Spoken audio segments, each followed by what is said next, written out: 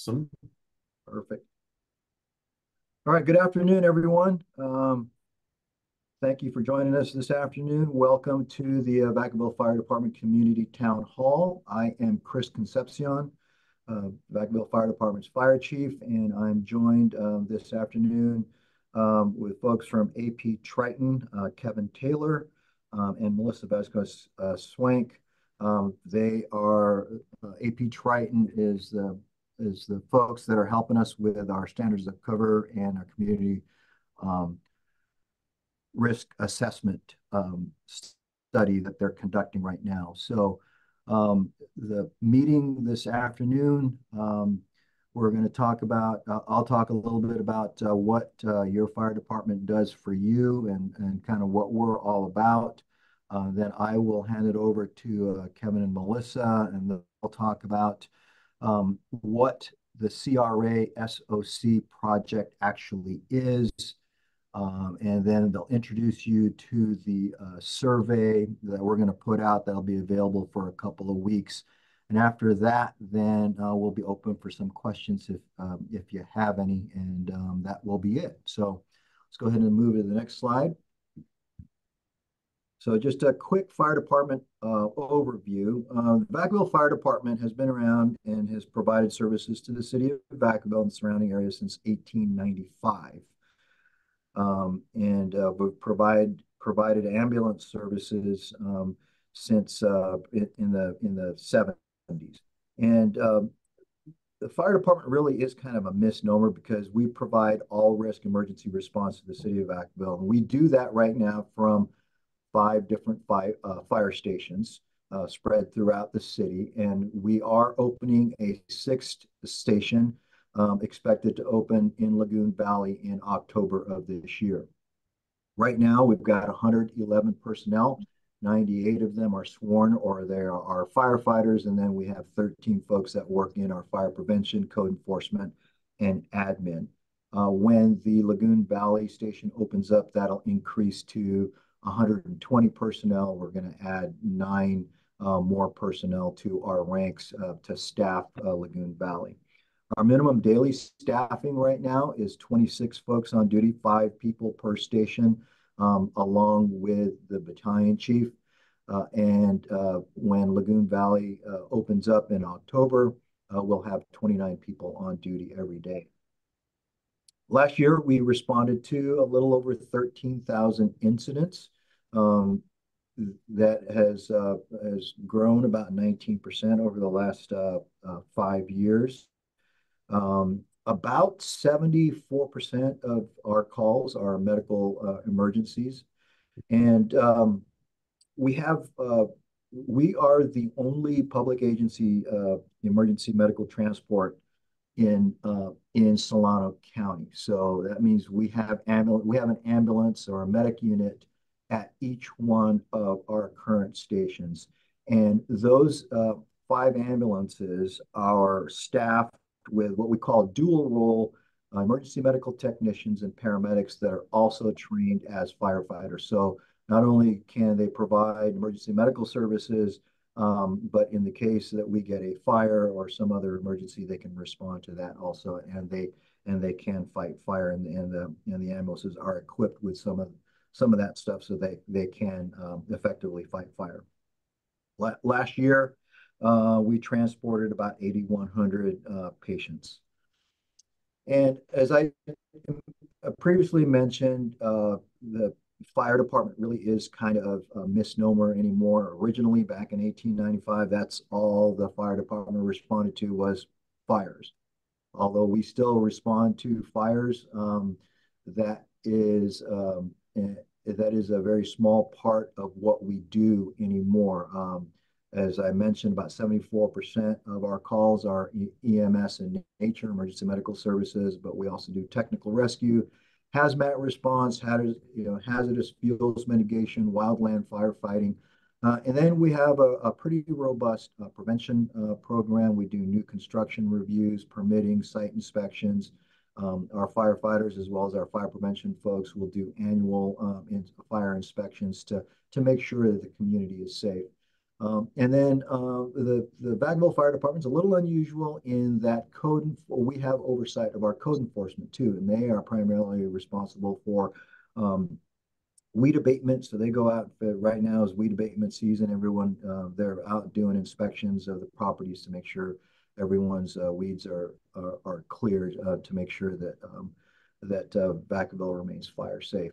We also do a lot of public outreach and public education.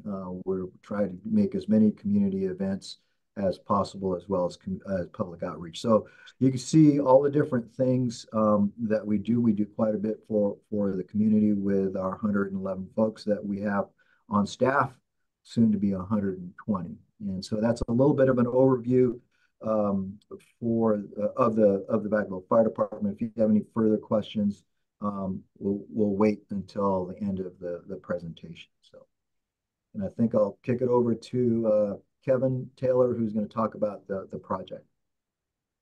Thanks very much, Chief, and welcome everybody. Thank you for attending tonight. As the Chief mentioned, our firm is conducting a comprehensive community risk assessment and standards to cover deployment analysis for the fire department. The end result of this study is recommendations for optimum staffing, deployment of firefighting and EMS resources, and for an appropriate level of service. The study consists of the 5 sections shown on the slide that Melissa is displaying right now: project initiation, evaluation of current conditions, community risk assessment, future delivery system models, and development, review, and delivery of the plan. Tonight, we're conducting the community town hall meeting and kicking off the community survey. The standards to cover is an evaluation that's an objective-based phase study beginning with a community risk assessment and then an analysis and report consistent with state and national best practices. The study follows the methodologies and recommendations from the Center for the Public Safety Excellence. This report includes an analysis of historical performance, community risk factors, expectations, evaluation of existing and projected risks, hazards, population growth and aging, topography, population density, and proposed development strategies and deployment strategies in the city. We hope that the report will be a key component of the fire department's planning efforts as it moves forward with its future in performance goal setting and resource allocations. It should enable the department to define the appropriate level of service and determine if that level of service aligns with generally acceptable national standards and benchmarks. Tonight, we're asking for your input in the survey to help us with the report. And I'll kick it over to Melissa, who will walk us through the community survey. Thank you, Kevin and Chief. Thank you for the introduction. I am Melissa Vasquez-Swank. I am AP Triton's Director of Project Operations, and I also have the pleasure of developing the bulk of our community surveys as well as internal surveys. And I've done this for quite some time. This is actually one of my favorite components of the CRA-SOC as well as strategic planning, because it brings the community, of which I am also, into the process of our projects. I commend the department for including the public. It's a key part of the standards for CRA-SOC. So I'm going to introduce the survey. What we're really looking for here is what services are important to you, the community, what you'd like to see your department plan for, key expectations, things that you've noted that are very positive that the department is doing already, things that might be concerning or even confusing. As the chief mentioned, there's a lot of services that you may not have even known that the department offered or was responsible for. So those are things that could be noted in the survey. And also there's plenty of room for other thoughts or things that we may not have covered in our questions. The survey is really broken down into several different types of questions. It's really important that we ask a variety of questions because people's brains work differently, and we like to meet each person where they're at. We'll ask questions that are rating questions, ranking. In SurveyMonkey, it's a drag and drop if it's a ranking question, so you can easily just move your priorities up and down and have it make sense for you.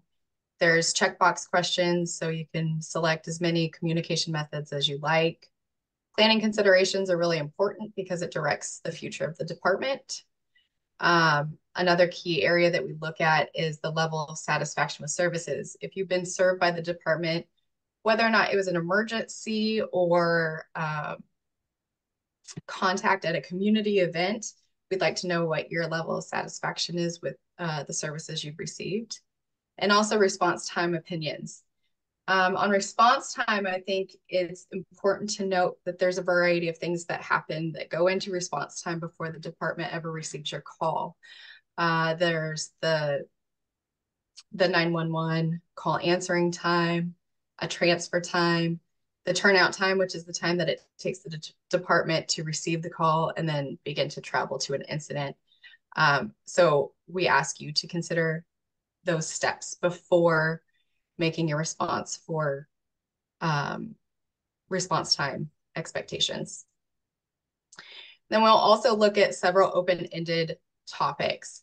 We want to look at tier response time, and this kind of plays into what I was speaking about before about response time opinions, because I don't know, I can't think of a non-emergency call at this moment, but non-emergency versus a life-threatening event are two very different calls. So we'll ask what your opinions are on tiered response times. We also want to know what safety concerns are important to you so that the department can tailor their efforts in that area. How you'd like to see public education look. Which ways do you receive information? Do you think that the current efforts are accessible and meeting the community needs? What areas would you like to see improved? Which areas is your department already doing well? So take as much time as you need on those questions. They're there for your good. Again, I would commend the department for being inclusive and transparent with the community in this process. It really leads to a more thorough evaluation and better recommendations for the future of the department and ultimately the service that you receive. So it's a short survey, but again, you can take as long as you need. It only takes about 10 minutes to complete all of the questions, but be thorough in your responses. I read every one of them and I make sure that the details are passed on to our team and your chief. The survey is completely confidential. We won't know who it is unless you give me that information or would like some follow-up. I will create an executive summary of the survey with key responses and trends. I'll look at areas that should be incorporated into the recommendations we make, and then that will be included with the final CRA-SOC. We'll keep the survey open for about 2 weeks. We'll stay open until Friday, July 12th at 5 p.m., and then we'll close it.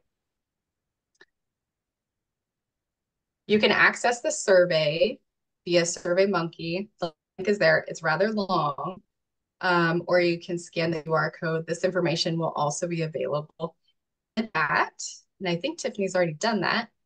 And it will be available by QR code from here until close. Are there any questions? I would ask that they pertain to the study at hand or the survey rather than the department in general. There's a lot of areas that your questions or concerns can be placed into the survey, and if you'd like some follow-up, we can do that as well. And I don't know if everybody can just unmute or if we should do hands.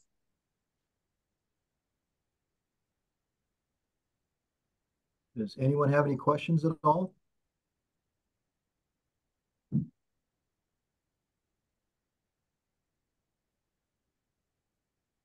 Hello. Oh, there's one. Hi there. Go ahead. Hello, sorry. I just had one question.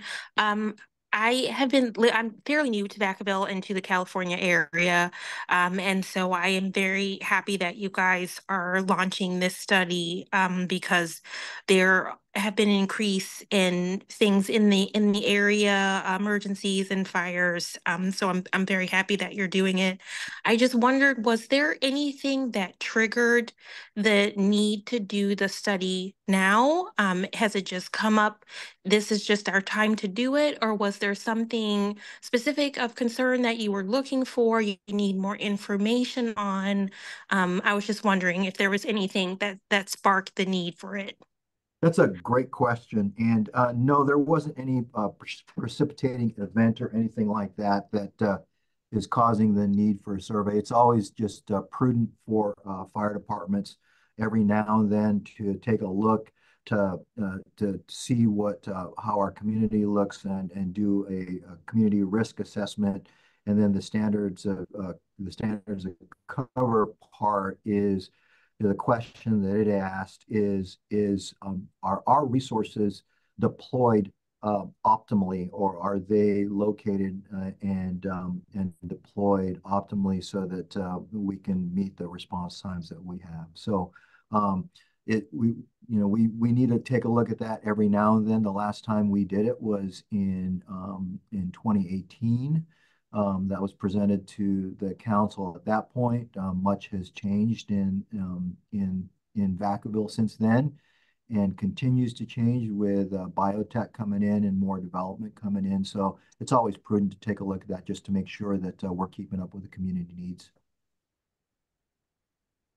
Does that answer your question? Yes, thank you very much. I would add that CRA-SOC is foundational to any fire department, and they're only good for about 5 years. So in 5 years, Vacaville should also be doing this again.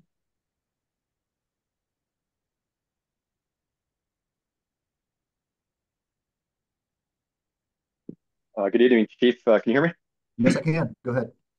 I do have a couple questions. It sounds like the questions are, like Melissa said, more tailored towards this survey and so forth. Can we reach out to you afterwards or send you an email with questions regarding staffing, response times, and things of that nature outside of this meeting, I guess, if the questions won't be answered now? Yeah, absolutely. Sure. You Okay. can either email, my email is on the website, or I can give you my phone number. I can give it to you now. It's 707-449-5462. Great. Thank you. I appreciate that, Chief. I'm going to answer any questions. Thank you.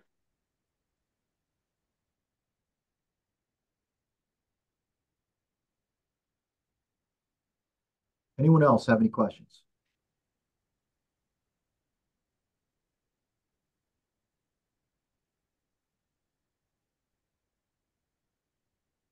Last chance. Oh, I was going to ask a question. I'm sorry. This is Rita. Okay, go ahead, Rita.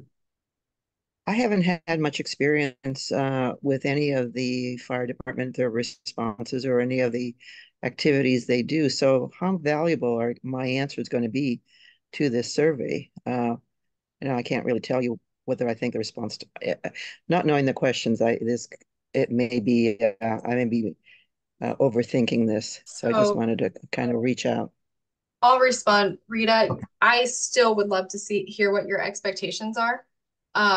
It's great that you haven't had to use the fire department services, but you're still a vital community member, and your opinion is also valuable. You can skip any questions. You don't have to answer them all. So, just as much or little as you have to offer, we're happy to have it. Yes, definitely. I echo Melissa's comments on that. We definitely want your input, and it's important to us to know what the community's expectations are of us, regardless of whether you've had any interaction with us or any experiences with us before.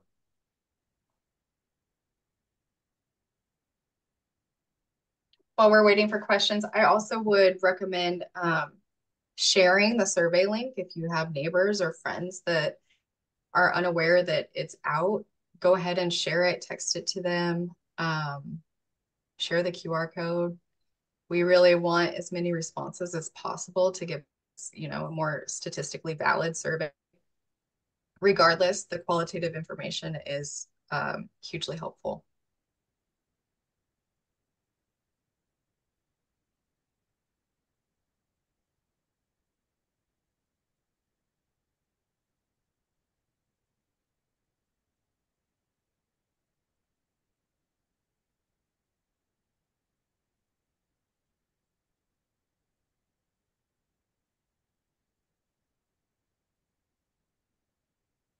Hearing and seeing no questions. Okay, if there are no questions, what I did is in the chat, I put my email address. I didn't want to say it um, verbally because I have a funny way of spelling my name. So so it's there and available. I didn't want it to go to the wrong address. So I put both my email address there.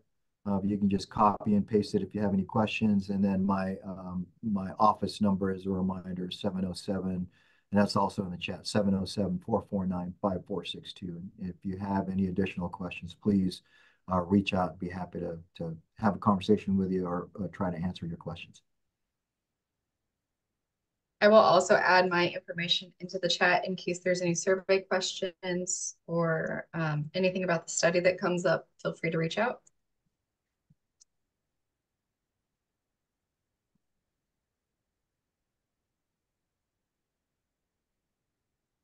Okay, I'm getting one last chance. A couple of folks, if you have any questions.